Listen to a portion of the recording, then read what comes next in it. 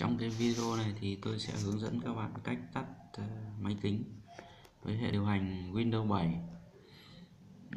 Để tắt máy tính thì nó có nhiều cách, nhưng đây là hướng dẫn cái cách đơn giản nhất đối với người mới sử dụng, mới tiếp cận với cái hệ điều hành Windows 7. Thì cũng giống như Windows XP thì Windows 7 thì các bạn nhấn chuột vào cái nút Start này, nút có hình lá cờ này, nhấn chuột trái này, sau đó nhấn chuột vào nút Shutdown này, đây Shutdown.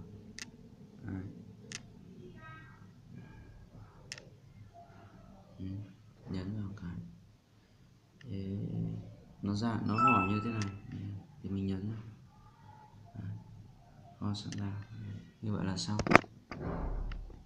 Đợi một chút, các bạn phải đợi đến khi cái màn hình xanh này nó tắt hẳn này.